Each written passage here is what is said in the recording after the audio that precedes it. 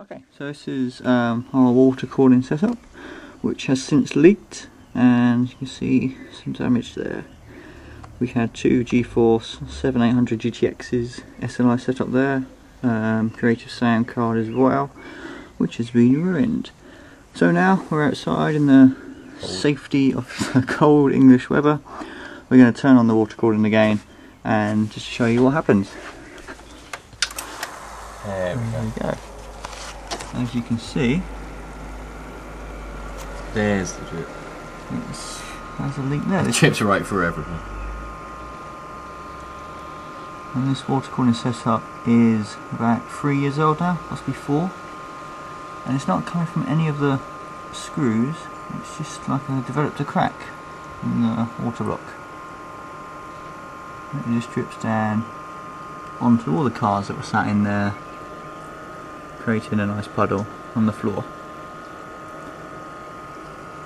So that'll be a lesson, kids. Check your water cooling setup intermittently. Now while we're outside, what happens if you tug on the wires? It doesn't do much. Let's tug on this one. Maybe it's not the wires. You squeeze the wires. You can't squeeze them. You pull them maybe. Just leaks everywhere. The water cooling setup in question is a Quartermaster. Quartermaster standard. So don't buy one of them, because that can happen. It will leak and you will be left with blue graphics cards and puddles.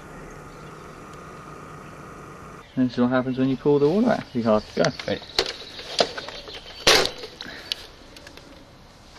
Look at the water! Look at the water! It's green now. And that's the motherboard gone to its grave.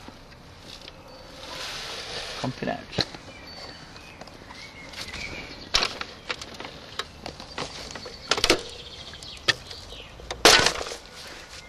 Cheers, now actually sucks. Nice. So this is the end of the A8N SLI Premium. It's gone all blue. And the chance of ever using water cooling again. And that's an AMD processor down the drain as well. So yeah, don't buy water cooling, kids.